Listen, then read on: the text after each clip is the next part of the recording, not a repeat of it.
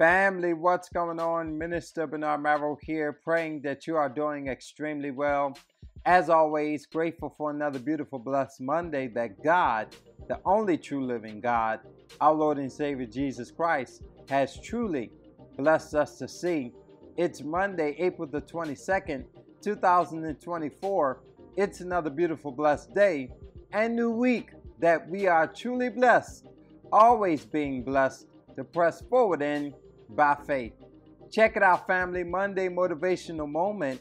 Get in position, stay in position, and own your position in Christ. Getting into part 17 of It's Time for Demonstration.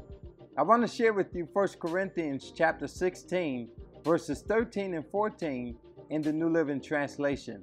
The word of the Lord says, "Be on guard, stand firm in the faith, be courageous, be strong, and do everything with love." Family, we are in a time where we need to be the examples, the witnesses, God's representation in the earth. In this final chapter of 1 Corinthians 16, in Paul's letter to the church in Corinth, he gives instructions about a special collection and shares his upcoming travel plans. In this part of his ministry, Paul was raising funds for the Christian Jews living in Jerusalem. Also in his letter, God uses him to give further encouragement and instructions to be on guard, stand firm in the faith, be courageous, be strong, and do everything with love.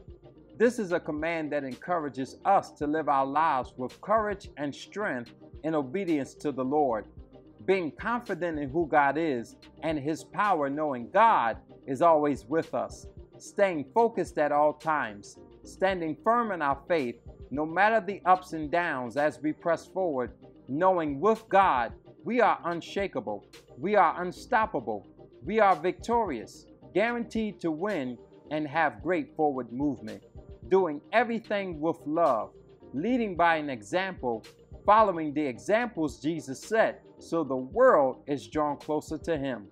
I want to encourage you, family, as you press forward, to stay focused, stand firm in faith, and be courageous, knowing God will always give you the strength you need to be strong.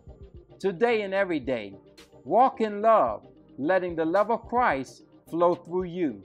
Encourage someone. Take the time to care for others, and let your words heal and not wound. There should be a display of God in our lives. It's time for demonstration. Get in position, stay in position, and own your position in Christ.